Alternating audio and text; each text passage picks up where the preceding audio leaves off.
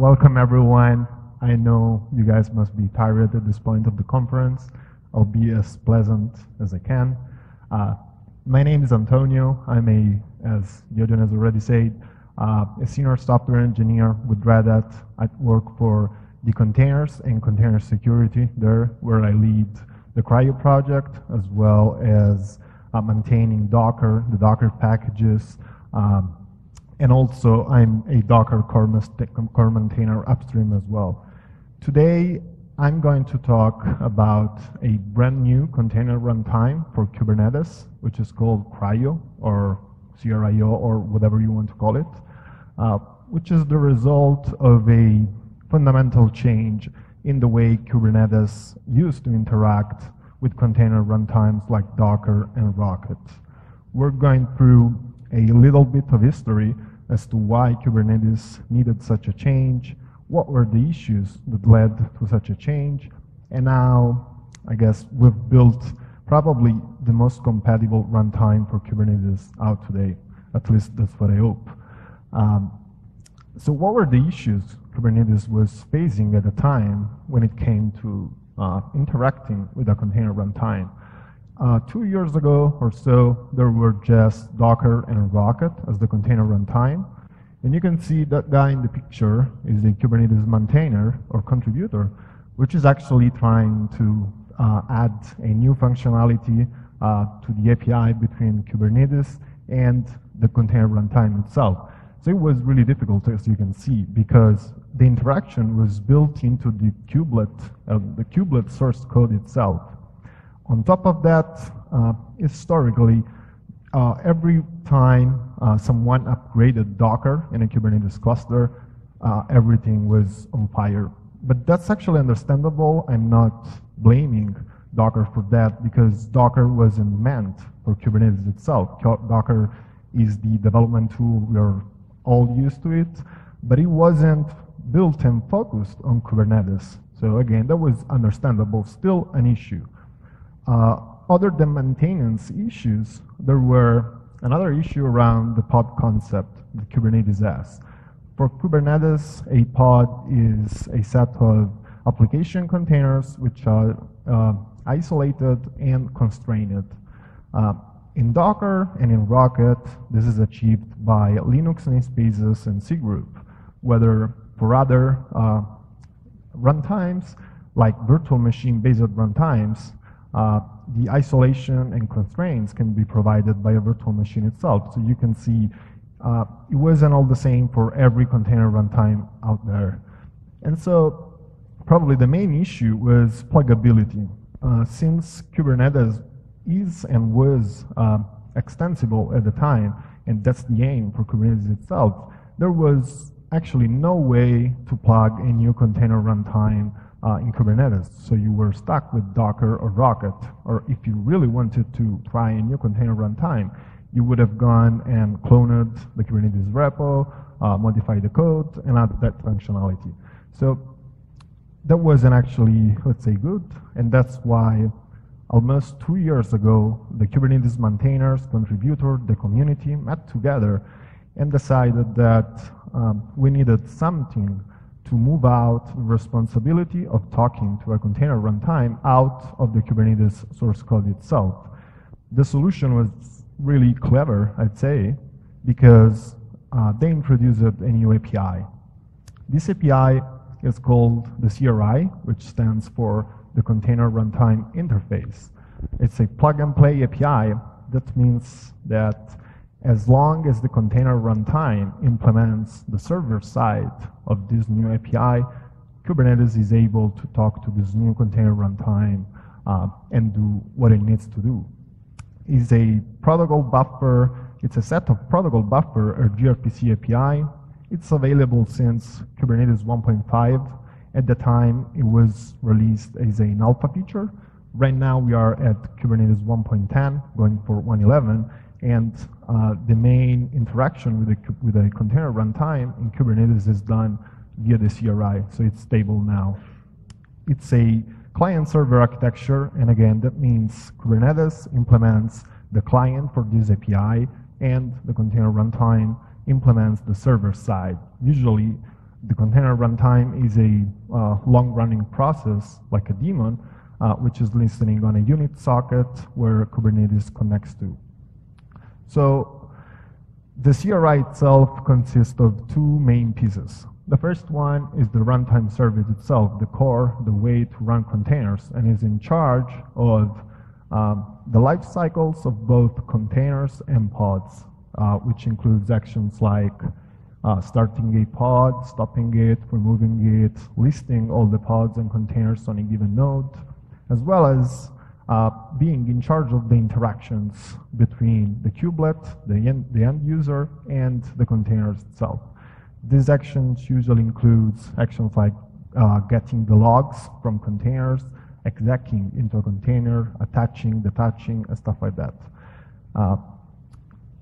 Next to the runtime service, we have another service, which is the image service, which, as the name suggests, it's in charge of managing images, like listing images on a node, getting the status of an image to grab information like the tags for a given image, the size of an image, as well as pulling it, removing images, and probably most importantly, the image service is also responsible to report file system information to the kubelet itself. Kubernetes has an image garbage collector where it goes and try to remove images to free space. So all of that is actually achieved through the CRI with that image file system info action.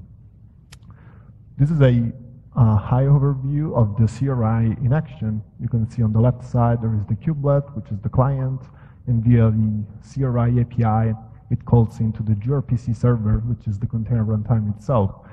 This slide actually shows you that the CRI shim and the container runtime are different pieces. But usually this is achieved by just one daemon, like CRI-O itself. And on the right side, you can see all the containers and pods running. So this CRI API has been great news for us, because at some point, at Red Hat at least, some of us decided that the current state of container runtimes in Kubernetes wasn't that production ready, let's say, because Docker kept breaking when it was upgraded, it wasn't stable, we got many bug reports and whatnot. So we decided that we wanted something stable, something secure, and something above all meant for Kubernetes. We wanted something, we thought Kubernetes deserved its own runtime.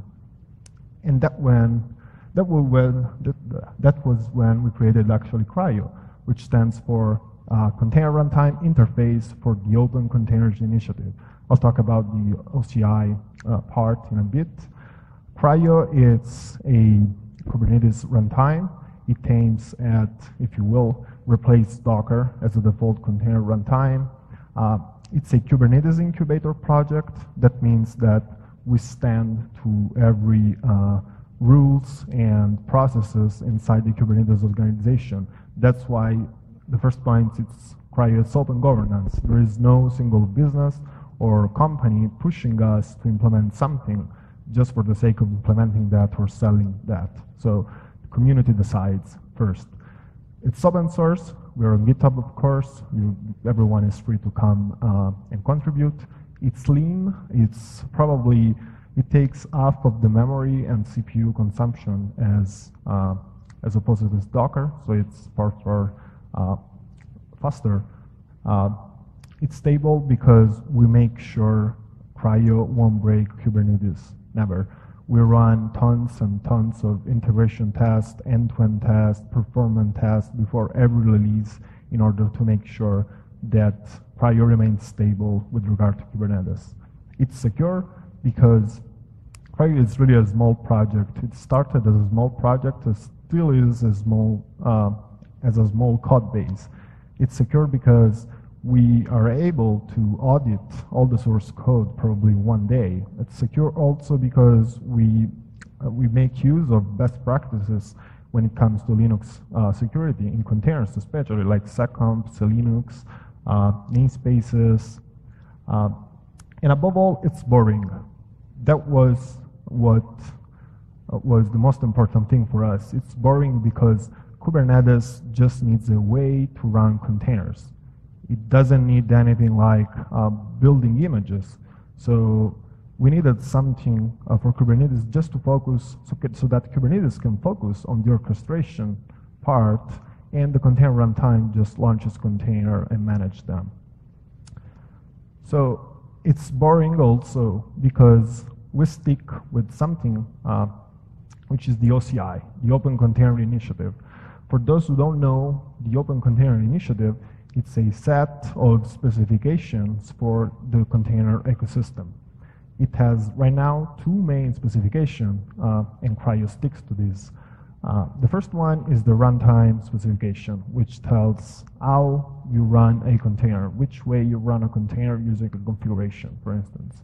And the other specification, it's the image specification, which again, as the name suggests, takes care of standardizing images. And we also love Kubernetes. This is probably the best slide, because we really make sure that everything in between CRI-O and Kubernetes work just fine, so that Kubernetes can focus on what it needs to do without bothering about the container runtime breaking. So to further clarify the scope of CRI-O itself, CRI-O is tied to the CRI. That means if the CRI interface tell us to implement something, we do that and just that. And again, we won't never implement something unneeded. CRI-O itself is shaped around Kubernetes, and you can think of this as Kubernetes, for instance, runs a lot of actions like listing all the containers and images on a given node. We know that, and we try to make that code path even faster so that Kubernetes can leverage all of that. That's why it's shaped around Kubernetes. The only supported user of CRI-O itself is Kubernetes itself, of course, and OpenShift, if you will. You're not supposed to actually run it the way you run Docker. That's another project. That's another way of running containers. CRI-O is just meant to be used under Kubernetes and OpenShift. We will never add any features that combine stability and performance, and as I said before, we will never add any CRI-O build, CRI-O commit. We don't need CRI-O push. We don't need all of these actions. The versioning is tied to Kubernetes itself. This may be mind-blowing, but if Kubernetes is at 1.10, CRI-O guess is 1.10 as well. So it's easy to see which version comes with which Kubernetes. Like right now, instead, if Kubernetes is at 1.10, the supported Docker version is probably 17.04 or something like that, which is misleading. The support of CRI-O is also tied to Kubernetes itself, and that means that as long as a Kubernetes release is supported, the CRI-O release for that Kubernetes release is supported as well. We will backport patches, security fixes, bug fixes, as long as that version of Kubernetes is supported. So, enough theory, let's go a bit technical. This is a really high overview of how CRI-O works today. From left to right, you can see the kubelet itself, which calls into CRI-O itself through the gRPC API. CRI-O is split into 2 main pieces as the CRI itself. We have the image service, which leverage libraries like containers image and container storage. On the right side, we have the runtime service, which is using libraries like the container storage library, which I will talk in a bit. The CNI, which is the one in charge of setting up the network stack for a pod. The OCI generate library to create configurations for the OCI container runtimes. And on top, you can see 2 examples pod. You can see the application containers, container A and container B, an infra container, which is holding, again, the namespaces and cgroup to provide isolation. And then you can see this small rectangular common, which is a container monitor. I'm going to talk further about it in a moment. So the first piece of CRI-O itself, it's the OCI runtime. since we stick to the OCI runtime specification, that means we can use any low-level runtime as long as it implements this OCI specification, the runtime specification. Right now, the default is runc, which is the one Docker is also using, but we worked with other companies and projects, and for instance, we support projects like Clear Containers from Intel, the new Kata containers, and since the OCI runtimes are the heart, the kernel of a container runtimes, of course, we make sure that everything is tested and everything is working fine. And as you can see, as soon as Kata containers were supported, we instantly added a CI for it to make sure we don't break it as we develop. The other piece is the container storage library.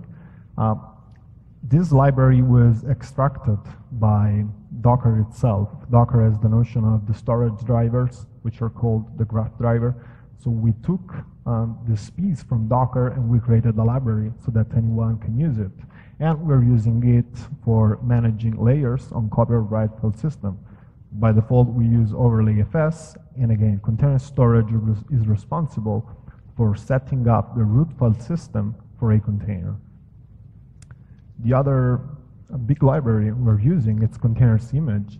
It's the very first library we created, and that's why I said that where everything started, because when we started CRI-O, we just had this library, and we were like super happy because we had a way at least to manage the image service so that we can focus on the runtime service and develop from there. It's battle tested because we embed this library into Docker in the RHEL distribution. That means this library undergoes many, many tests, both Docker test, Kubernetes test, QE test, QA test. This library implements the Docker registry API v2. That means that if you build an image with Docker, and you push it to a registry, containers image is going to pull it just fine. Because I've been told many times, so can I use my images? Yes. Images are built with Docker or with build out or whatever, and containers image can pull it. Thus, CRI-O can pull it. The other piece, a library we use, it's called the OCI generate. It's a library extracted from a tool called OCI Runtime Tool, which is in charge of creating the configuration to run a container. And since these are OCI configuration, every runtime can actually use this configuration. And that's why we can swap and mix container runtimes under CRI-O. This other piece is the network stack for CRI-O itself. We use CNI, which is the default also in Kubernetes itself. It stands for the Container Network Interface, and it's a pluggable, it's a plugin-based library. That means that you can create your own plugin for your favorite network stack. You just drop the plugin and the configuration on a host, and then it's working just fine. We tested it with the Flannel plugin for Kubernetes, the Wait plugin, OpenShift SDN, and it's working just fine. This is probably the heart of CRI-O itself. It's common, which stands for Container Monitor. It's a really small C application that it started when we need to create a container. And as the name suggests, again, it monitors the container. It's responsible for reporting the exit code or reporting whether there was an out-of-memory condition, because Kubernetes cares about these conditions. It's responsible for logging. When you do a kubectl logs command, what happens is through the CRI, we receive this logs request, and common actually streams the log back to the user. It's responsible for handling the TTUI so that you can do actions like kubectl exec, and you can enter a container with a shell. And most importantly, probably, it's responsible for the whole life cycle of a container. Common is the parent process for the container itself. And that means that you can completely shut down CRI-O and Kubernetes, and your application will still be running. As opposed as other runtimes where if you restart those, containers go down. It's not the case right now, but it was the case in the past. So Common takes care of all of this. This is the architecture of a pod when run with runc, leveraging Linux technologies. You can see all the containers in the pod itself are running with runc. The infra container itself is running with runc.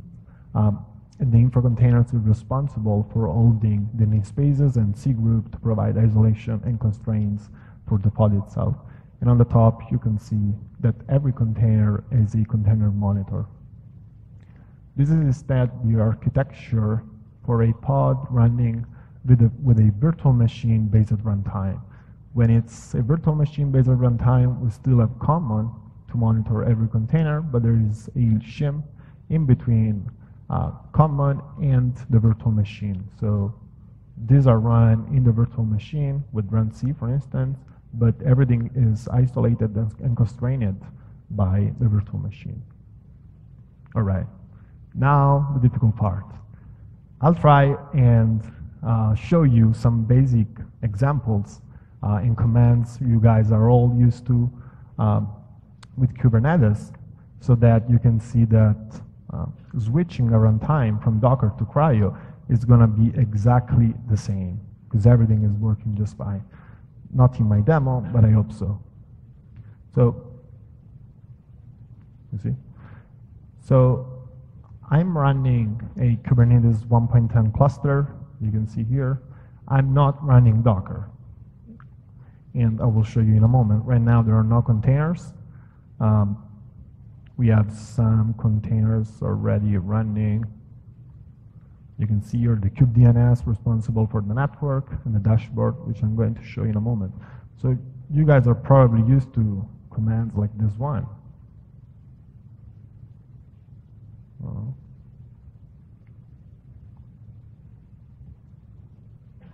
So I just created an HTTP pod. We can see it's running.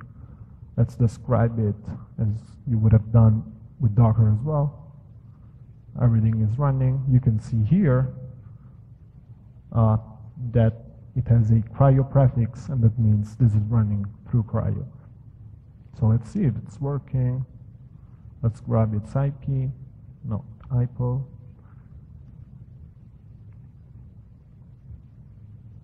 Nice.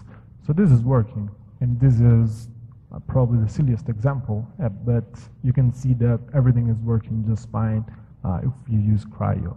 Let's try some other commands like getting the logs for the HTTPD.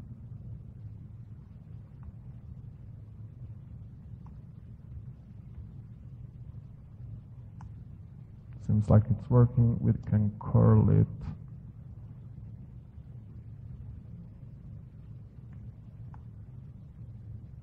And you can see the logs are here. We can also try the streaming functionality in Common and the CRI itself. So I'm streaming the logs, and I'm here.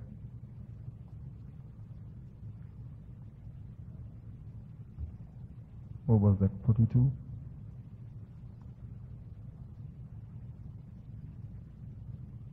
Okay.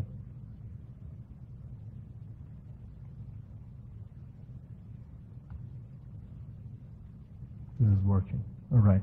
You can see that logs are streamed just by, well, that's silly, I know. So you can see everything is transparent to the Kubernetes users because it's just working fine. And as another example, I run the kubectl proxy command here, and we can see that the Kubernetes dashboard is also working using CRI-O. We can see some, right, not public. You can see some pods running here, the DNS and the dashboard. We can go to the default namespace and see that our HTTPD pod is running just fine. So again, you can see everything is actually is working in a very transparent way. You don't need to care if it's running CRI-O or Docker from this point of view, but if you are in a huge cluster where you need stability and performance, you may want to use CRI-O. So this went fine, right? All right, awesome. So how we make sure that CRI-O works just fine with Kubernetes? We run tons of testing. The status right now is that we run all the Kubernetes upstream end-to-end test, as well as the OpenShift end-to-end test, which is a superset of the Kubernetes end-to-end test. We run probably more than 300 tests for every pull request. That sounds insane, I know. And along with that, we also run the CRI test, which is a set of benchmarks and validations for every container runtime for kube running through the CRI. So we also pass this. We have lots of integration tests, more than 100. We make sure that for every new features added to CRI-O, there are integration tests so that we don't regress on features. And as I said before, we run, not on every pull request, a lot of performance testing. We run performance tests just before the release when we are in alpha stage to make sure that if we're not better, at least we have not regressed performance-wise. So again, we run tons and tons of testing. The status right now is that, of CRI-O itself, is that the CRI at any time is fully implemented. Right now we are going to Kubernetes 1.11, and so the CRI, as of today, it's fully implemented. If something happens in the coming days, we make sure that if there is a new action in the CRI to implement, we will implement it. Right now, we released more or less 5 releases, starting from the 1.7, which is for Kubernetes 1.7, but we called it 1.0 because it was our first release. And again, right now we're working on the 1.11 release. We got maintainers and contributors from many companies like Red Hat, of course, Intel, IBM, SUSE, Leaf, you name them, and many others. We have more than 80 contributors, and I'm proud of that. If you want to test CRI-O, there are some ways I'm going to show you in a moment, but kubeadm and Minikube are the ones that you can leverage and actually test CRI-O itself. CRI-O supports something called mixed workloads. Mixed workloads means that in a Kubernetes cluster running with CRI-O, you can choose which low-level runtime to use for your workloads. For instance, you have your Nginx trusted image, you run it with runc because it's using the host kernel, so you trust that application, that's not breaking. On the other end, you may have a customer image where you don't trust which code is running into that. And so you can say to Kubernetes and CRI-O to run that image in a virtual machine, for instance, which is, if you will, more secure. So we support this as well through a Kubernetes annotation for now, but we're aiming at pushing these features to the pod specification itself.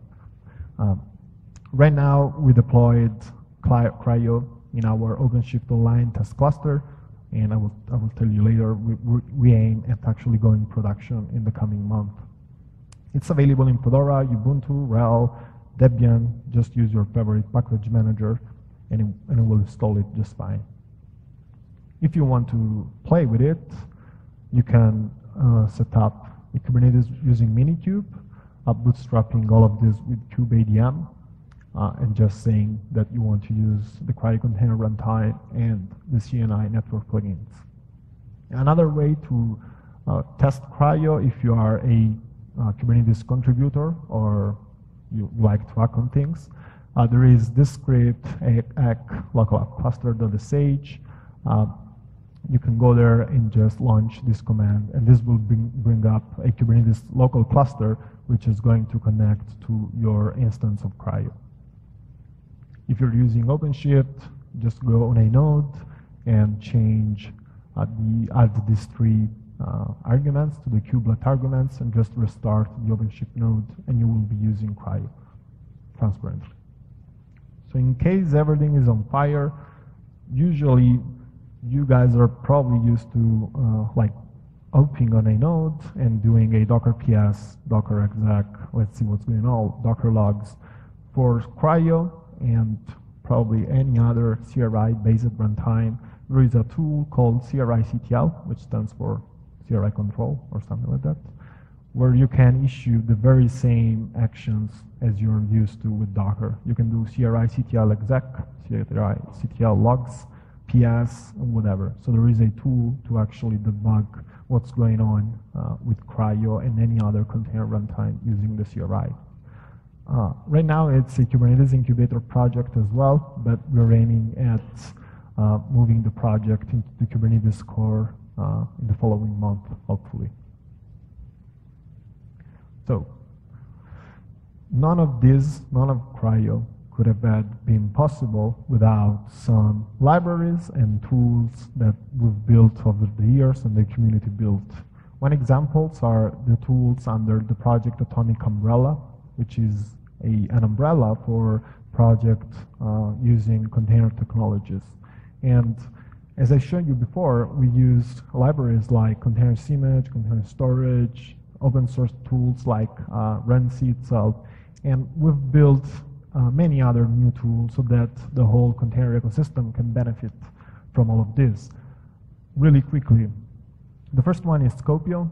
Scopio is a command line tool where you don't need any daemon actually running, just a command line where you can play with the container image. You can pull images, you can push images, you don't need the Docker daemon running.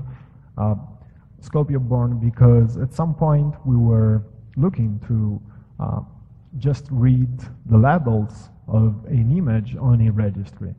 What was happening was that in order to read the labels for an image, you would pull the image, Docker inspect the image, and read the labels. That was sort of insane for images like the rel image, which is more than 1 gigabyte in size. So, but there was a way to actually query the registry and ask for the configuration for an image, which includes the labels. So we created this tool at first just to do that, and then we kept adding new functionality. And right now, as I say, it can pull and push images. It's also we are also adding new features like image verification, image signatures. So you can use this tool in pipelines as well, in Jenkins. Imagine you have a staging environment, a staging registry, and you need to move a staging image into a production registry. Again, what you would do is to pull the image and push the image. With Scopio, with just this command line, you can actually say, all right, sync the staging image on the production registry without going this way, just straight from registry to registry, because again, Scopio and Container Image implements the Docker v2 registry specification. Not working.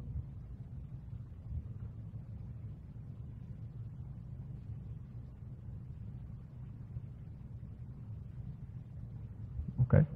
The other tool is Builda. Builda is leveraging libraries like Container Image, Container Storage, and runc as well.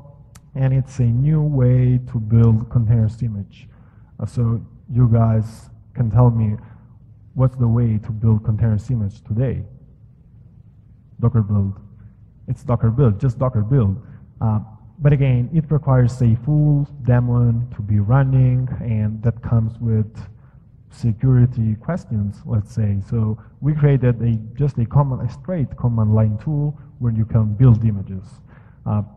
It's different from the Docker build process because Builda has a shell-like syntax. It's not, there's no Docker file or Builda file or whatever you want to call it.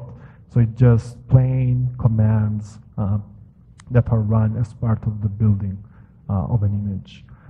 But because we know many of you are probably already using Docker files, Builda today also supports building images from Docker file so that we don't break you. All right. Last, there is this new tool called Podman. Podman aims at completely replacing Docker on your machines. It's a new way for running containers, and it has a really known CLI, for instance. You guys are used to Docker run Ubuntu. You know what that does. Or Docker run Ubuntu bash and drop you in a shell. Podman does exactly have the same command line. So you can just alias Docker to Podman, and you will continue to use the very same command line. But this time running Podman, running on all those libraries and open source tools that we've built over the month. And there is no daemon running again. All of these tools don't have a huge Docker daemon, well, not Docker daemon, daemon running. Podman will also be integrated with CRI-O itself, so that in addition to using CRI-CTL to debug what's going on a Kubernetes cluster running with CRI-O, you can also use Podman. So to sum this up, we've been talking about the CRI, which is this new API which empowers everyone to build its own runtime and just plug it into Kubernetes. We've been talking about CRI-O, which is this new container runtime that as of today you can just go in your kube cluster and just stop Docker, install CRI-O, and everything's going to work just fine, transparently. And then we've been talking also about all the libraries and tools in the whole containers ecosystem. So what's the roadmap for CRI-O itself?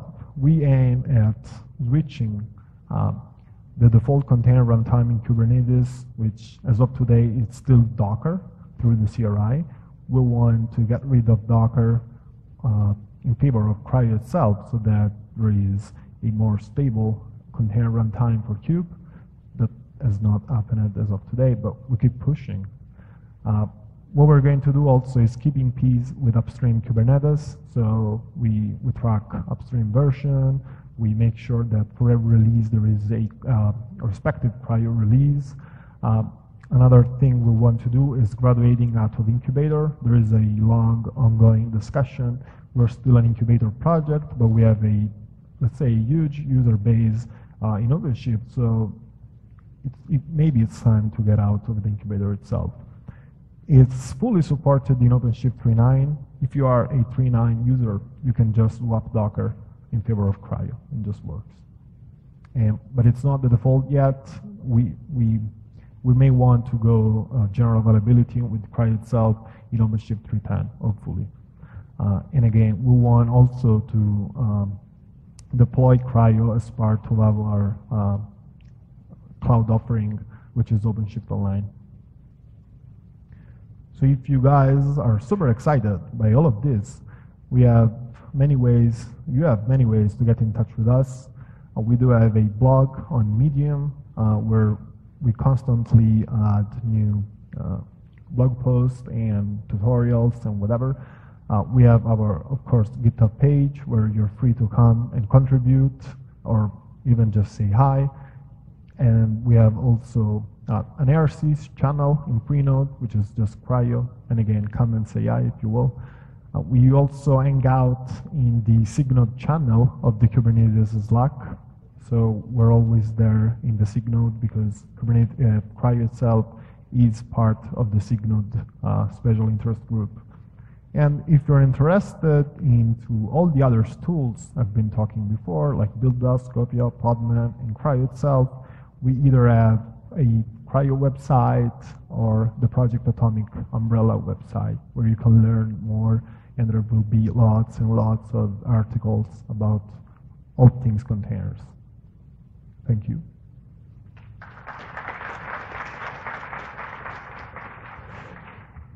think you have time for maybe 3 or 4 questions here. Okay, first question here. I have 2 questions. First is, you know how much faster CRI-O is from Docker? And if CRI-O is not used to build images, what OpenShift will you use for it? Okay. Thanks. So the first, to reply to your first question, we do have numbers which are we're going to actually show this in upcoming blog posts if you follow Medium, but we already shared something. In terms of performance gain, when you use CRI-O, I can say it's probably half the memory Docker uses. So if Docker used 1 gigabyte, we're just at 500 megabytes.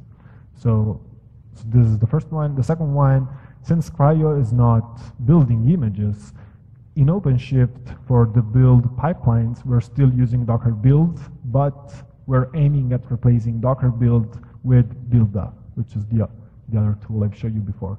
So that's on the roadmap. More questions? Yeah. All the other presenters are asking questions. I do have a huge cluster in my company with something like 2,000 PODs to a bit more of them. Would you pay me to install CRI-O? That's they are all of them. They are on bare metal, and I am like facing some issues with Docker. But the Kubernetes version is 1.7, so we are thinking about upgrading them, and then turning something like using CRI-O or something like that. Do you recommend that, even if I do have a lot of stuff in production, or you think that's better for me to wait a little more, like, okay, that's stable and go on? Well, CRI-O, it's already stable. We're using it, we're still testing it in our cloud offering because that takes more time, and at least for my team, it's not the primary goal for, at least for now. But CRI-O is completely, we got reports from companies like Lyft, which is the Uber in the US. Yeah. They are running CRI-O. They don't tell that they're running CRI-O, but they're running CRI-O in production. So many of their service is already running with the CRI-O, are already running with CRI-O. So I personally would recommend you to actually upgrade, because 1.7 is where the CRI itself, it's still alpha release. So if you go at least 1.9, because there is no 1.8 at all, if you go 1.9, then definitely you can use CRI-O and just get going. And again, as the previous question, you will gain a lot in performance. And if you have any issues, we have the tracker, we have Bugzillas. You can bother us at any time you want. I am an old school guy, so I like IRC, and I can go back. Okay. Free node. Thanks.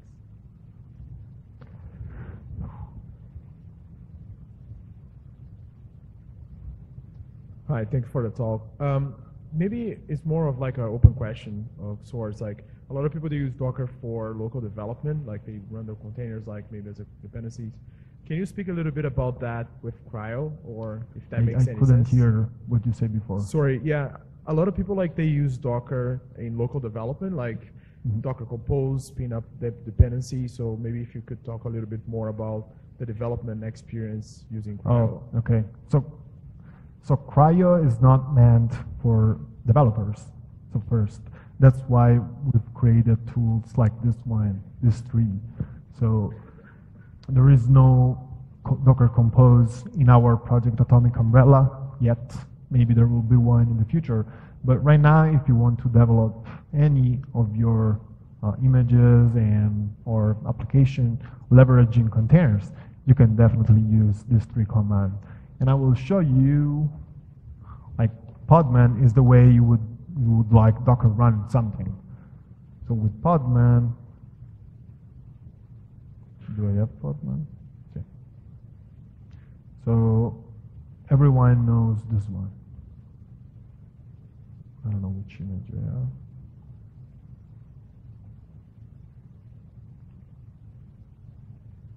All right, this has been run with Docker. I mean, everyone in their development platform use this, like for your Python application, Go application, whatever. What if I tell you that you can do exactly the same with this, hopefully? Of course. Well, forget the error log, but as you can see, everything is transparent with this regard as well. You can swap from your Docker development way into different tools that actually achieve exactly the same. And I would say it's more into the Unix philosophy of having many tools doing something just focused on what they need to do. Like building images, we just have builda. And I can tell you more about this because like having a huge tool like Docker is also risky, and there have been many reports of like breakage where like someone changed the Docker build and then Docker pool was broken. That was because the code path was in common. They were using exactly the same code path, so someone changed pool and broke build, or vice versa. Even if we're sharing the libraries, within all of this project, these are actually different tools with different CIs, making sure everything is always in line and working. So again, if you're looking for tools to develop, like you're already used to with Docker, we provide this, for instance, these 3 tools. And for Docker Compose, I don't really have an answer right now, but who knows, probably we'll come up with something. Question? Good. All right. So thanks, Antonio, for your presentation. Hope you guys have a great time.